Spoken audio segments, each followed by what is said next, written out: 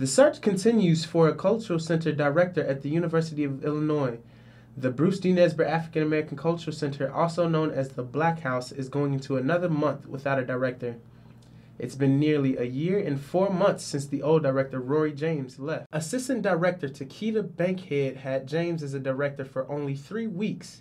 She is still struggling to keep the ship above water along with other staff. There was really no structure in terms of like what did we want the end goal to be as a center and stuff. Original director Bruce Nesbitt's daughter, Val Nesbitt, says her dad used to keep the students and the community heavily involved by way of the cultural center. I know it was a lot of inclusion then, not so much now.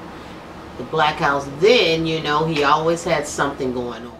She and others say the center is still lost without a permanent director. We don't have any leadership, so without the director, you know, I think that has a great impact.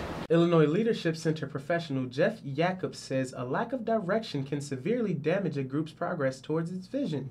A ship without, direction, right? Without a destination is just kind of floating in the water.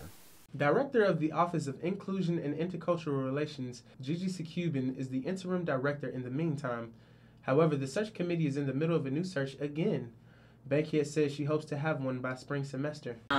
We've had an interim director, but I think there's definitely value in having a more stable, present person who has their hands not only in the campus but in the community. For Off the Shelf and Online, I'm Matthew Eglin.